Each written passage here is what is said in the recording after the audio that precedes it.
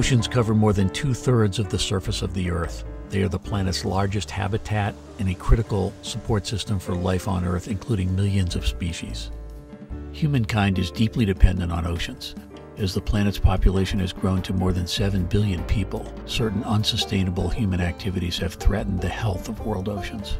The vast and ominous nature of this threat has ignited ocean stewardship efforts across the world. Marine protected areas have expanded significantly in recent years, but protected areas still represent less than 2% of world oceans versus more than 15% for the terrestrial world. Nearly all marine protection efforts have focused on areas lying within national jurisdictions, but far more than half of the world's oceans lie beyond areas of national jurisdiction. These open ocean areas are classified as high seas. The lack of effective governance for this, the world's largest ecosystem, has potentially far-reaching consequences for mankind.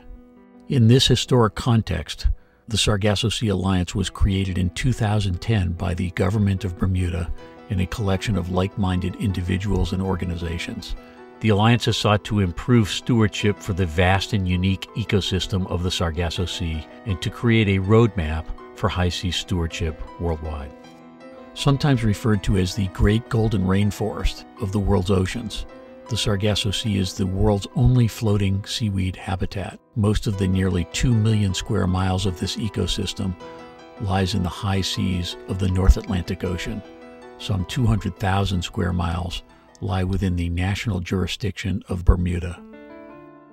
As documented in a scientific assessment by the Alliance, the Sargasso Sea is teeming with life. It is an open ocean refuge for marine wildlife that justifies ranking alongside legendary terrestrial sites such as the Serengeti Plains and Yosemite Park.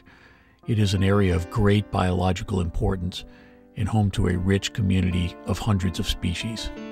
Iconic marine wildlife such as whales, dolphins, marlin, sailfish, sharks, tuna, swordfish, turtles, and manta rays inhabit or migrate through the Sargasso Sea.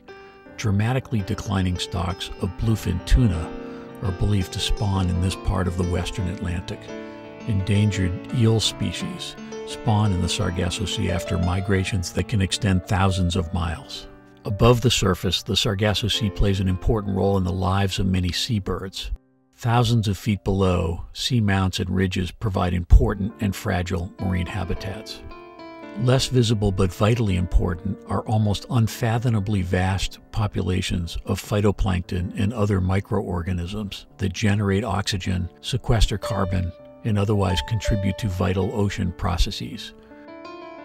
The health of world oceans is under pressure, and the Sargasso Sea is no exception.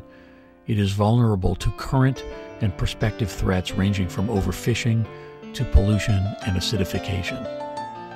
In response to these threats, the Sargasso Sea Alliance has worked with many countries and non-governmental organizations to create a precedent-setting vision and plan for conservation.